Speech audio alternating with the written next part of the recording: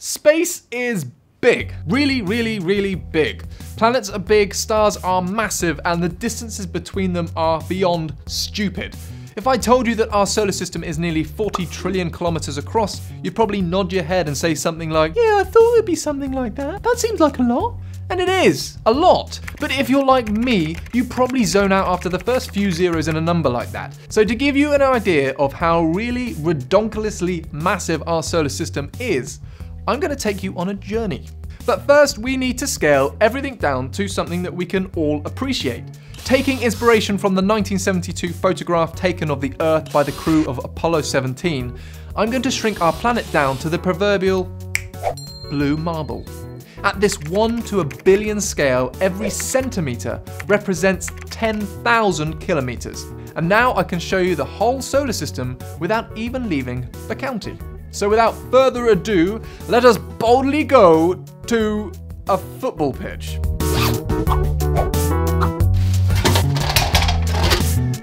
And so off to our first location and the centre of our solar system. Sun's out, guns out. Even when the Earth is scaled down to the size of a marble, the Sun is still nearly 1.5 meters across. 1.3 million Earths can fit inside the Sun. In fact, this lovely big ball of plasma accounts for 99.86% of the entire solar system's mass. But no time for trivia, we must continue post haste. 55, 56, 57, 58. At around 58 million miles from the Sun, or at our scale, the length of roughly 5 London buses, we encounter the first planet, Mercury, which compared to the Sun would be the size of a tiny, teeny, weeny little pea. Coincidentally, an excellent destination for the calorie conscious, as on Mercury you'll only be about 38% of your earthly weight. I know, I said we've got no time for trivia, but really, what is the point otherwise? Travelling another 50 million miles and we encounter the orbit of Venus. Here, roughly the size of a hazelnut. We are now roughly the length of a football pitch away from the Sun, and even though it's not the closest planet to the Sun, Venus is the hottest because of its thick carbon dioxide atmosphere and clouds of sulfuric acid. Temperatures on the surface are on average a blistering 468 degrees Celsius. Earth, the blue marble, third rock from the Sun, home to everyone you know and everyone that's ever lived. We are now about 150 million miles from the Sun, the length of 13.5 London buses at our scale. At the size of a marble, it's all there is to show for the massive planet that you're standing on right now. Our planet has a privileged place in the solar system, falling within the so-called Goldilocks zone where it's not too hot and not too cold, and water, so critical for life as we know it, stays liquid. Any closer and it boils away, but further away and it freezes solid. Quite frankly, it's gert lush. And when the Earth is the size of a marble just 1.3 centimeters across, the Moon is like a peppercorn, about a quarter of the size. Still, the distance between them might surprise you, less like this and more like this. And now we come to the last rocky planet of the inner solar system. Named after the Roman god of war, Mars is 80 million kilometers from the Earth, and although at this scale it's less than a centimeter across, we are now around 2.25 football pitches away from the Sun. Despite Mars only being just less than half the size of Earth, it actually has around the same landmass. This, of course, is because 70% of the Earth is covered in water.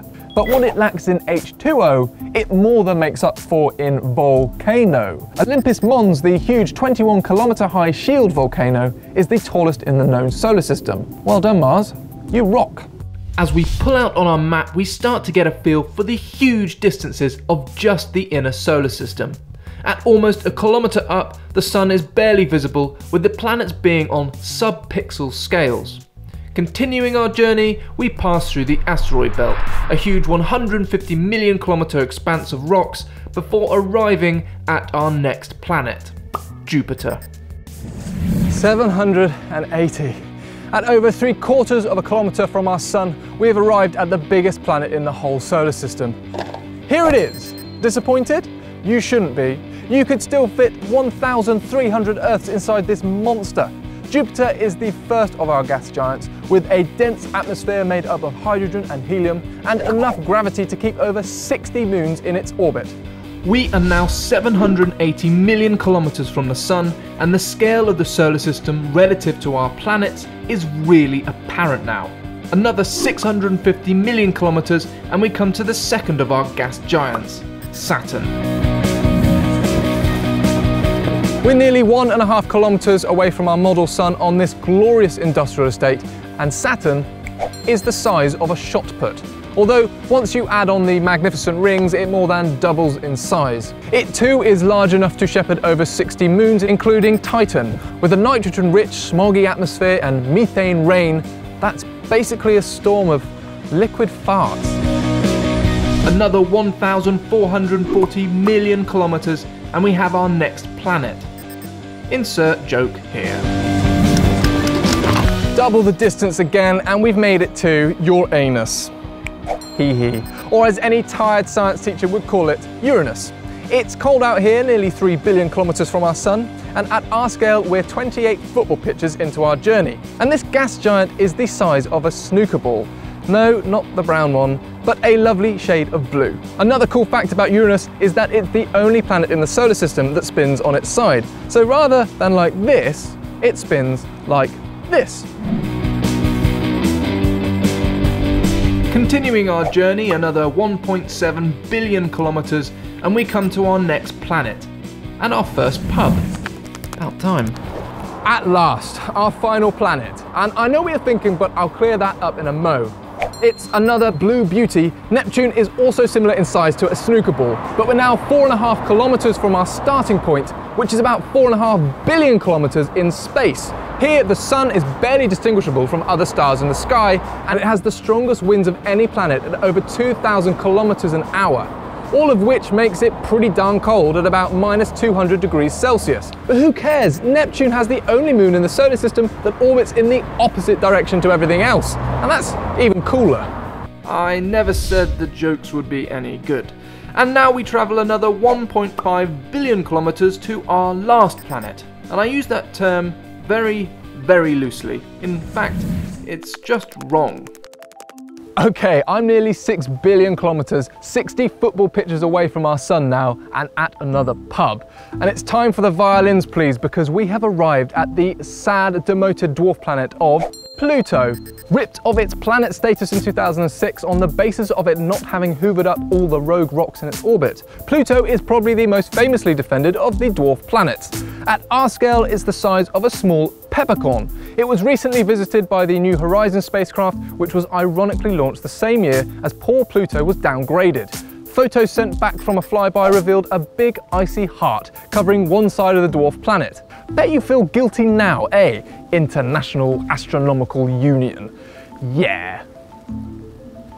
Cheers. But we're not finished there. There's one more place to visit before I can go home. Welcome to Eris. Pluto is by no means the only dwarf planet. It's certainly not the furthest from the Sun. It's not even the biggest. Eris orbits a staggering 14 billion kilometers out from the center of the solar system. That's the length of more than 300 football pitches at our scale. And still, it's only the size of a peppercorn. In fact, it's so far away that my budget didn't stretch to get there. Oh, sorry.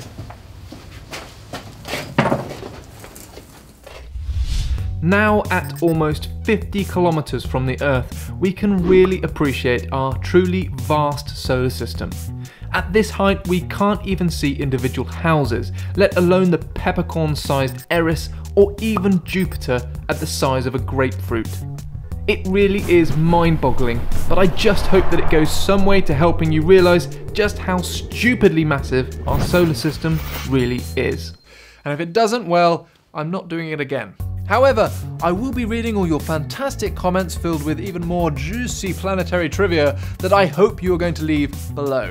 Oh, and as always, don't forget to subscribe for more science videos.